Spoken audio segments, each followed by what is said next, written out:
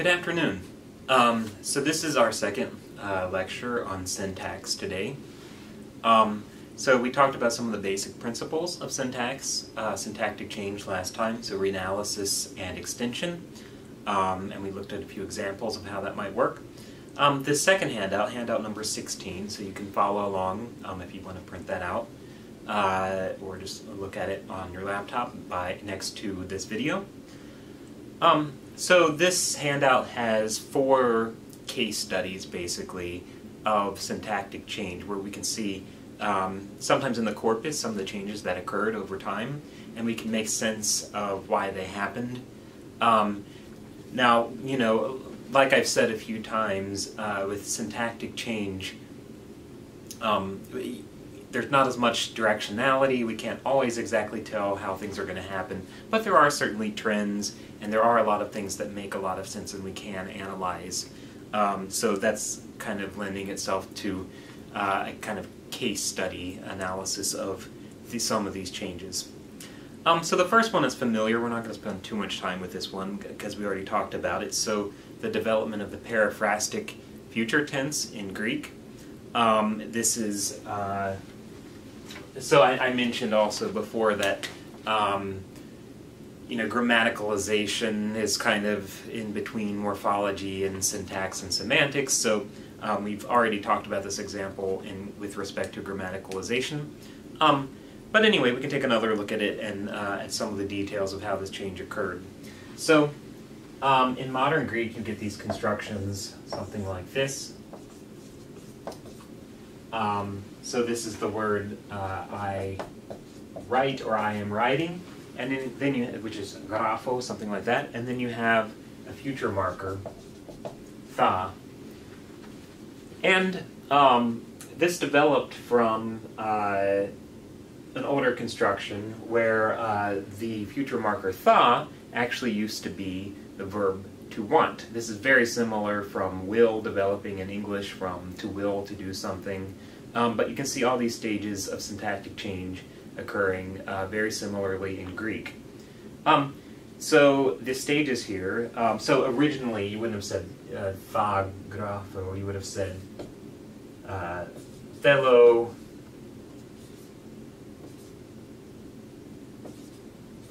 can't decide which orthography, IPA, Greek alphabet, or romanization here, but anyway, so you would have said I want to write, something like that. That was the original construction that gave birth to something like tha grapho, meaning I will write. Different meaning, phonetically, phonologically changed as well. But so how did this happen exactly? So again, some of this will be familiar, some of it may not be. So first of all, and this is the part I don't think we talked about exactly, but some of this was actually triggered, like this sometimes happens, by a sound change. You had final N's being lost in some words. I'm not sure if it's all words or some words, but in particular in these infinitive forms, the final N was being lost. And so this gave rise to some ambiguity here, because graphe, however you would say this, I don't know if we're in ancient Greek or modern Greek at this point, somewhere in between. This is the third person singular form that ends in a, whereas the infinitive used to end in ain. Now both the third person singular, he writes, and to write end in the same ending, so they look exactly the same. So when that happened, this almost looks like you have 2 inflected forms, I want and he writes, or it could be I want, well, yeah. So if you were trying to say I want to write, it would sound exactly the same as saying I want, I write. So it looks like a little bit of a change here in the construction, where you would just have to say I want to write, and then now it's like you're allowed to have 2 inflected verbs.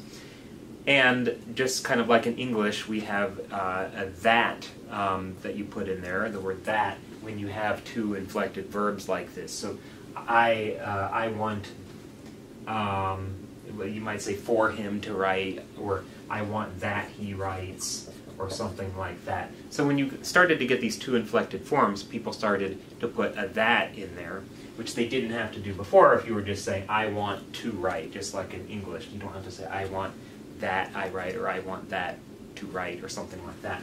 So they started putting in hina, which is that. So thelo hina graphe. Anyway, so these are some of the syntactic changes, and then, so I've got syntactic changes, semantic shift, and phonological changes. Right, so then you get this new word in here. And you have the semantic part, basically this kind of widening or abstraction of what I want means. We've talked about this several times now, that wanting to do something or even going somewhere, some of these different ideas have this pragmatic sense of that's something that's going to happen in the future. That at some point, that meaning becomes the more dominant interpretation. So you have reanalysis and then you have extension of the semantic meaning, and people start to use this to mean that's he will write, instead of like I want that he will write, or he wants that he writes, becomes he will write. Because if he wants that he writes, then it implies that that's something that's going to happen in the future. So we've seen that before. And additionally, you have some morphological, so that's what I have there is volitional to future tense meaning. And then you have some phonological reduction. We talked about the fact that the semantic reduction and phonological reduction go hand in hand.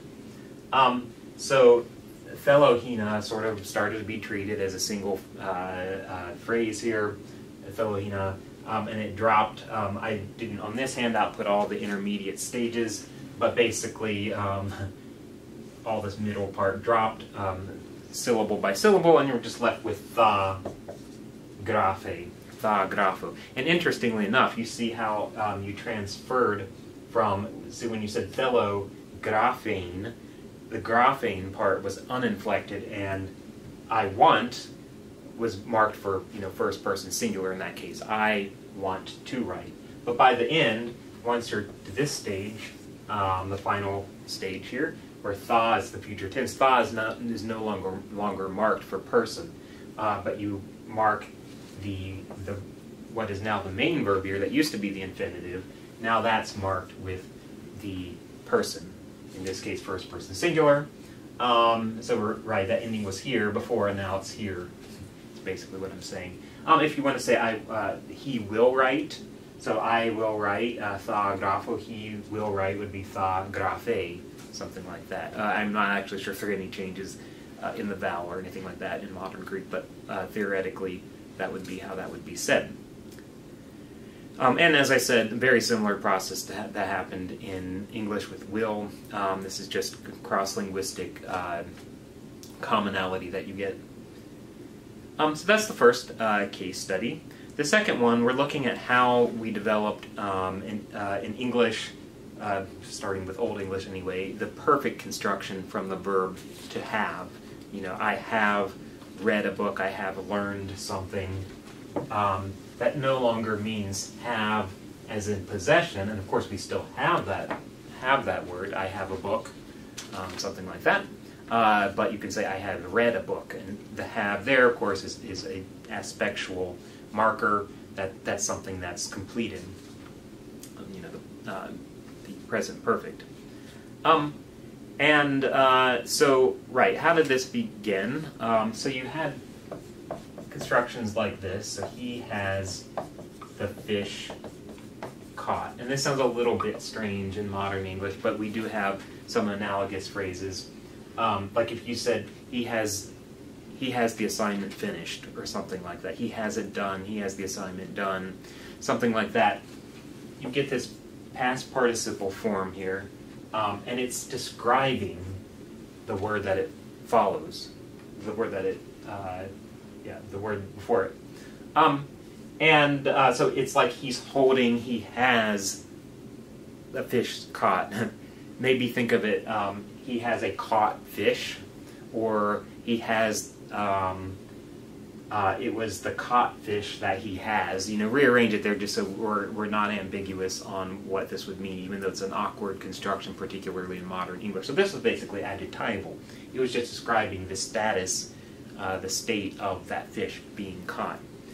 So we see examples of this in Old English, and you'll see that just like in Spanish or German, you have agreement between the adjectives that modify the nouns, and that's what you see with these participial forms. So number one, I'm just jumping down to number one at the bottom of the page there. When he, that book, had learned.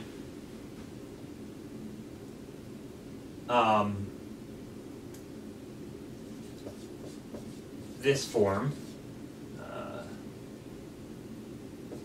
gelernode, however that's pronounced, this actually has an inflectional ending on the end of it, and this is modifying the word book. It's a book that's learned. He has the learned book, is basically kind of what is being said there. So this is agreeing with the thing that is modifying. It's taking an ending that probably matches in being singular and masculine, neuter, whatever, it's probably neuter, to agree with book, the word meaning book there. Anyway, so that's how this used to be. And so, again, has still just meant, as was a content verb without any kind of aspectual meaning. It was just having or holding something. But the next thing that happened was the ending started to drop off. So it was not always agreeing with the thing it was modifying. I mean, you can see that in the second example here. You end up getting near the end of the phrase here. So you have book or books, it seems like here, but you have an uninflected form in number 2. There's no ending that would match in probably neuter plural because it's modifying books, the learned books. But in that sense, people weren't thinking of it at this point as modifying books, as rather just being a verb form, perhaps. And so, right, you started to lose this ending. And this verb would still usually be towards the end of the sentence and not next to the object. So the book, let's see, when he had that book, when he, that book, had learned. So this learned form, is at the end of the sentence. But the book being the object there, you had these forms move back. So this is transposition, as I say, in number B in the middle of the page there, transposition of the object and the particle.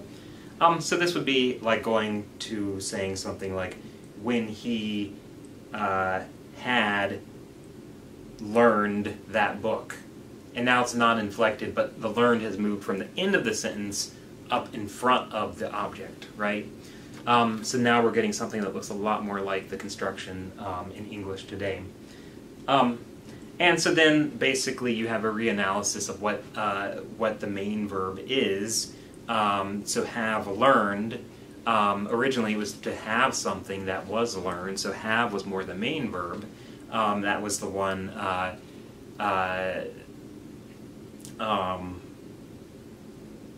right, so, but later on, the have is just an expectual marker, and the main verb ends up being learned. So he has learned that book. When he had learned that book would be closer to how we would say that in modern English. And so along with that, and the last thing here, so unified construction. So the verb, the auxiliary, the have, and then the verb are now really thought of as going together. You can't move one of those to the end of the sentence or something like that. They're really two parts of one thing at this point. So that kind of explains, at least syntactically, how this change occurred. And a few more notes of the semantic change. It went from have, like holding or having something, to meaning possession, and then to meaning resulting state, so the result of some kind of action, and then eventually to meaning something like an action was completed. and that's the perfect aspect the way we use it today. So you can see also the semantic shift that occurred while this word was changing in its syntactic patterning. And of course, we even get some phonological change, because today you don't have to say have, you can just say I've read the book. So it's also undergoing, has undergone phonological reduction. So that's the second example here, the second case study, the development of the periphrastic perfect aspect in English. And so the third one here, auxiliary movement and word order change in German. So this is specifically looking at how German went from being SOV to SVO. So if you recall, Proto-Indo-European, you see this in Latin, a lot of the older Indo-European languages had an SOV word order, so the object went before the verb. But a lot of the daughter languages, actually, interestingly enough, in the Romance family and in the Germanic family, now have a primarily SVO word order. So how did that change exactly? So there are quite a few things listed here to show this change. Originally, one of the ideas was that perhaps, we talked a little bit about what the important elements in words are. So people thought maybe the object being less important started to just be placed at the end. And that seems sort of like an ad hoc explanation. Right, I mean, Latin went a long time without having any problem having that before the object, before the verb. But looking more closely at some examples that we get from early runic examples of Germanic, we can see some of the changes that actually took place. So you can see some of these auxiliary verbs, just like regular verbs, they were placed at the end, so it was an SOV language. But the change actually started with the auxiliaries. So an auxiliary here we have like is menaced by evil spirits. So is menaced, is the auxiliary, menaced is the main verb, was destined for the throws, was is the auxiliary, destined is the main verb. And so the point was the auxiliaries pattern just like the main verbs at this very early stage. I don't know, this is probably like 300 AD or something like that. And so you would say something like flagda Vikinas ist. So you put, that almost sounds like Latin or something, you put the is form at the end of, it being an auxiliary, you put it at the end of the sentence, just like any other type of verb. Or thrawian haitinas was. So was there also being at the end of the sentence, just like you would expect in an SOV language, as Indo-European, many Indo-European languages were. Later, as we've seen in other cases, auxiliaries started to become clitics. So they became a little bit more grammaticalized, and they underwent some phonological reduction. So in English, is can be reduced to just S. And that has actually been going on for some time. You can see this even in Old English, in the examples below that I'll show in just a minute. But so ist was sometimes pronounced as just S or something like that, or probably the T being dropped off, or the vowel being reduced. Probably a number of different possibilities, but sometimes even just an S. He is menaced by evil spirits. You could say he's menaced, like that, with the auxiliary reduced in such a way. Now, there's an interesting law, Wacker-Nagel's law, which is that for some reason, I'm not sure why this happens, but it's been observed in many different languages, that clitics tend to want to move towards second position in sentences. You see this weird second position phenomenon in a lot of different languages. Like in Greek, you put the subject and then you put these little discourse particles. Right, so by second position it doesn't always mean the second word, but it would be basically right after the first constituent. It might be the subject, subject noun phrase or something like that. And actually the example here is the word not. But anyway, so you see, so when the auxiliary started to become more like clitics, they could at least optionally occur in second position, so they started to move way up to the front. And that would be in a lot of cases where the verb is today in English. So, I won't write the whole thing out, you can look at the example on the paper, but ni, and then s, that's ist, just as the clitic, solu, etc., and then Beowulf, werd, the auxiliary, that's was, so to Beowulf was in battle given. Glory is in there somewhere. Anyway, and so you see that once these auxiliaries started to become clitics, they started to show up optionally in second position. So that's following Backernagel's law. Then, once these auxiliaries started to show up quite frequently in second position, maybe even when they weren't reduced, you started to see extension of this pattern. Not only the auxiliaries occurring there, but sometimes even main verbs. So main verbs started to pattern like the auxiliary verbs. So you see here these examples like we witan, over blah blah blah. We know another island east from here. So this is another example that was found. This is probably 900, 1000 AD, something like this, still Old English, but you start to see examples with the verb in second position right after the subject. So we're pretty much to the point, at this point, of having SVO word order. So you can see some of the sequences of changes that it underwent. Now I want to talk a little bit about German with respect to this example as well.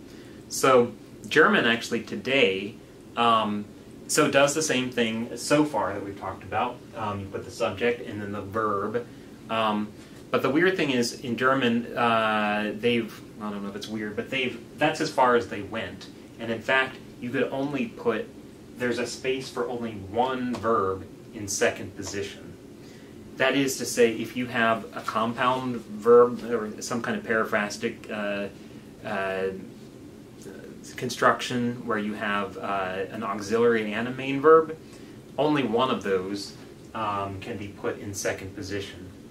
And so that's usually going to be the auxiliary, and then the main verb actually stays where it used to be, and still is in German. So you still see this traces of verb final position. So this is, as is on the handout, you would just say, liebt seine Frau. Liebt is love, so he loves his wife. Normal English SOV word order, or normal, very much like English would. He loves his wife. But if you say he has loved his wife, so in English, has and loved are just right next to each other. All parts of the verb are put in second position, or basically right after the subject. But in German, they still have not developed to that point. So you still see the verb at the end of the sentence, one of the verbs being the main verb. So hat seine Frau geliebt. So he has, literally word by word, he has his wife loved. Loved is still at the end of the sentence. So we saw that with some of the Old English sentences with the verb in the final position, and you still see traces of that when you get two verb forms, an auxiliary and a main verb, that the main verb is still hanging out at the end of the sentence. Now, there's another law that accounts for why this change happened in English. This is Hegel's law, that basically when you have two parts, this like composite verb with an auxiliary and a main verb, that there's a tendency for them to want to occur next to each other and not be discontinuous in different parts of the sentence. So, English also followed this pattern, where an auxiliary would be at the end. I don't think I have an example here, but you see in later English that even when you have an auxiliary and a main verb, they would both occur next to each other. So the Lord was speaking these words to Moses, druten was sprekende. So this form here is the auxiliary and the main verb, and they're both occurring next to each other after the subject and before the object. And another interesting thing is you see a lag in this word order change. This happened first in main verbal clauses, whereas in relative clauses, the older word order persisted. In fact, in German today, you still see it's basically SOV word order in relative clauses. And you can see this still occurring in Old English. So you see the first phrase here, this sind the Friedmal and the forward. Let's see, so sind is the verb there. This sind, so that's SOV, and that's in the main clause. But in the relative clause, so at the end of the bracket there, they ethored and el his witan with donna her gedon habad. So at the very end, so this is a relative clause, so there, these are the articles of peace and stipulations, which, so that's the beginning of the relative clause, which King Ethelred and his counselors have undertaken with his army. So within that relative clause, you still maintain verb final construction, SOV word order, basically within these relative clauses. And you can see that Gedon Habad. In fact, this looks like a have. Have undertaken. It's a two-part verb, but both of them are still hanging out at the end of the sentence. None of them have moved up to second position. But anyway, we know that's changed in English. You would just say, which King Ethelred and his counselors have undertaken with his army. You wouldn't stick the verb at the end, even in a relative clause. But in German, you still see, even though it's SVO in main clauses, you still get SOV in the embedded and relative clauses. So alle wissen, dass seine Frau liebt. So all know that, so this embedded clause here, that he loves his wife, dass seine Frau, that he, his wife, liebt. Liebt being at the end there, the word for love. So you still see these traces of SOV word order in German, whereas English has eradicated all of this, just SOV everywhere. You always get the auxiliaries and main verbs next to each other. So I think that's interesting to see how those changes have taken place over time. So the fourth case study we're going to look at is the development of ergativity. So what is ergativity exactly? I'm guessing you probably come across this if you've taken grammatical analysis class or something. But I'll review this anyway. So there are three different things we're going to talk about here, and we're going to call these A, O, and S. A, that kind of stands for agent, and these are subjects of transitive sentences. An O is an object that would be in a transitive sentence. And finally, S would be a subject of an intransitive. A verb with only one argument with no object. So just some examples here. A and O, okay, those are pretty straightforward. So basically your subjects and objects in transitive sentences. So Bob is an agent in Bob saw the zebra, or the zebra ate the shrub. So see and eat, those are both transitive verbs, and the objects of both of those are agents.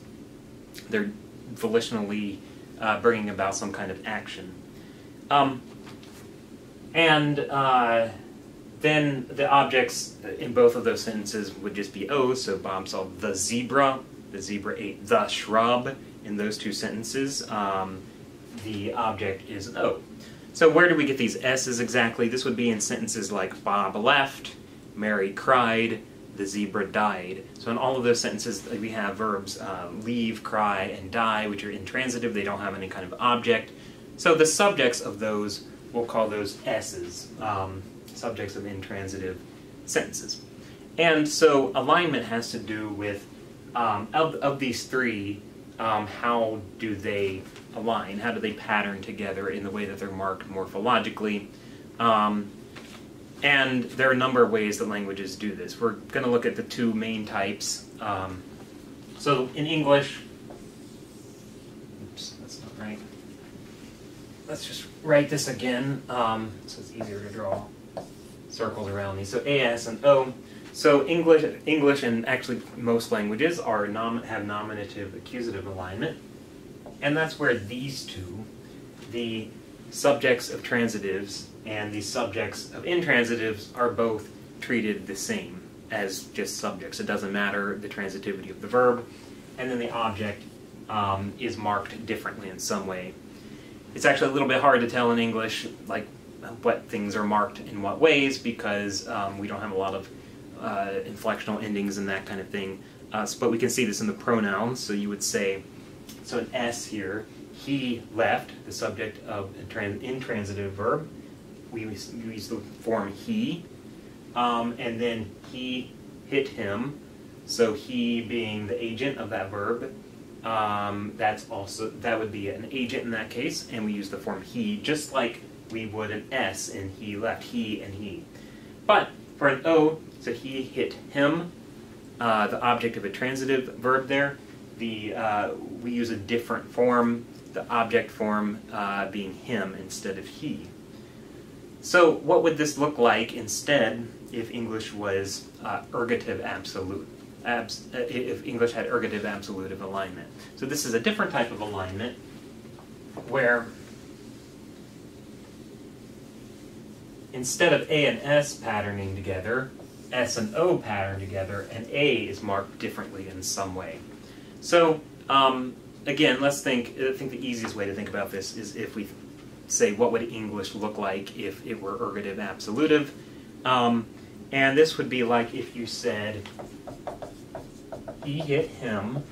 So we would use a he, or, one form for the A, the agent, the subject of a transitive sentence, and a different form for the O, so the object of a transitive sentence. But if you say something like he would want to say something like he left, you would actually say him left. So the same form would be used for the subject of an intransitive verb as would be used for the object of a transitive verb. So this is the alignment you would get. So it's the same patterning of the S's and O's. If that's still maybe a little bit confusing, or like why would any language do that, there's actually some traces of ergativity in English. So we have the or and E endings for people who do something or have something done to them. So if we want to look at the A versus the O here, we have words like mentor and mentee. So this is a transitive verb to mentor somebody. So a mentor is somebody who mentors someone else, and a mentee is somebody who is mentored by another person, right? So to mentor somebody, that's a transitive idea. You have the one person doing it, the one other one having that done to them. Now the interesting thing is, for verbs that are intransitive, where their subject would be an S, the ending we use is actually the same one we use for the O. So if you have, so to escape, that's intransitive, there's no object, it can't escape something. So he escaped, he would be an O there. But if you say somebody who escaped, you don't call them an escaper, might call them an escapee. So the or versus E usage here, E is actually absolutive. You mark it both on objects of transitives and on subjects of intransitives. But other languages, this is just like hardwired into everything in the language throughout. So a good example here is Basque, which is considered an ergative absolutive language. So you'll see, if you focus on some of these words like man and girl here, so gizona, that's man, heldu zen, the man arrived, and this is a form meaning to do, zen, so it's basically the man did arrive. That's just needed to make that grammatical in Basque. But then if you say, so this is intransitive, the man arrived, so you get this form. Now when it's transitive and the man is doing something to somebody else, such as seeing, the girl here, you add a K. So this is the agentive marker. Gizonak neska ikusi zuen. So these are both like subjects, but one is the subject of a transitive, the other is the subject of an intransitive, and you see that they're marked differently. Whereas, you know, this is a absolutive here. The girl, it's an object of a transitive sentence. It doesn't have any suffix, just like the object of an intransitive verb. And then in the next example, like the girl saw the man, as you would predict, neska, then it's neskak, with the K, ergative ending, and we're back to gizona, ikusi zuen. So gizona here, just like man, no suffix when it's the object of a transitive verb, same as when it's the subject of an intransitive. So this is kind of interesting. One thing I should point out, and then we'll talk about how this developed, because that's what we're really interested in here. In ergative absolutive languages, the absolutive is actually usually the one that's more marked. It's the one that gets a suffix. If only one of the two, the ergatives or the absolutives, get a suffix, then it's usually the ergatives, the subjects of the transitive sentences. And so you see the K is marked, but nothing is marked on the other form. So that's kind of important to keep in mind, because it suggests maybe something about how this developed in the first place. So what happened? So we have reanalysis and extension, just like the same principles that guide syntactic change as in other cases that we've seen. So if you think about how, I mentioned how the agent is the one, or the ergative thing there is the one that's marked. And we actually get something like that in a passive construction. So if you say something like, the girl was seen by the man. So the agent here is by the man, and that's the one that has extra stuff added to it, whether it's suffixes, prefixes, or just words like by the. But girl, it's actually the object here, and it's not really marked with anything in particular. So you see something kind of similar to that. But what we were talking about before with this ergative structures, with these ergative constructions, those weren't passive, those were considered to be active. So it wasn't like this sentence. Because it wasn't, you wouldn't translate that as the girl was seen by the man or something like that when you had gizonak, the ergative form. But anyway, but the point is, in a passive construction, you get the agent is the one that's more marked in some way. You don't even have to have that in a sentence. You can just say the girl was seen. But that can be the source of these particular ergative absolutive type constructions. So what tends to happen is the language marks in a passive sentence the agent with some kind of suffix that might be something like an instrumental case, maybe something like the girl was seen, with the man, by the man. So instrumental, using something. It doesn't have to be instrumental, but some case marker was used to mark this agent. But, so in theory, you might have had something like this, which of course sounds exactly like on the surface what you get today, but it was reanalyzed. So remember, gizonak neska ikusi zuen, so the man, the girl sees, and you have the K marker here for the ergative. Now, the theory is that at a previous time, this was probably a passive sentence. So this was like a passive verb to see. And this was basically like saying the girl was seen and then by the man. So the K was marking it with some kind of case like instrumental. But on the surface, you have this, and then right below that, reanalyzed as, well, you have the same surface sentence, but it could have a different interpretation, which is basically an active interpretation. So man, but marked with a suffix, and then girl, and then active verb here, to see. So the man marked with now an ergative marker saw the girl.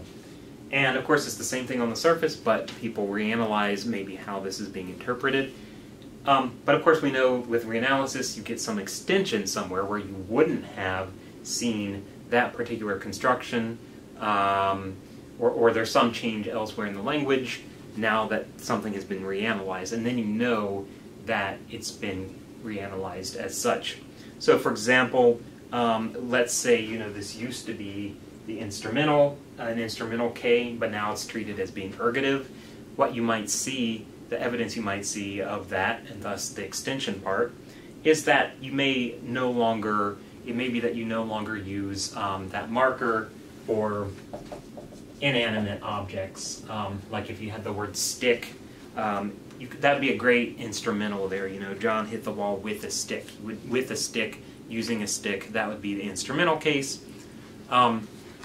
And so, again, I don't think this is like attested. We don't have records far enough of BAS to show this, but from looking at other examples, it is theorized that that this might have been something like an instrumental case ending. And the point is, once that's reanalyzed as being ergative, and you have sentences like this, where this is not treated as being passive, but active with an ergative marker, then you would no longer want to use this ergative marker, the agent of a transitive verb. Like sticks can't decide to do things, they aren't completing actions like that. Then you would know, when that's no longer being used instrumentally, that that has actually now been extended to other usages where it's very clear that reanalysis has occurred. And we've gone from an instrumental suffix to an ergative suffix, and the whole alignment of the language has changed. So that's all for today. We'll continue probably talking about borrowing next time, and of course remember the exam will be on Monday, and this is as far as it's going to cover. So have a good day, and I'll see you next time.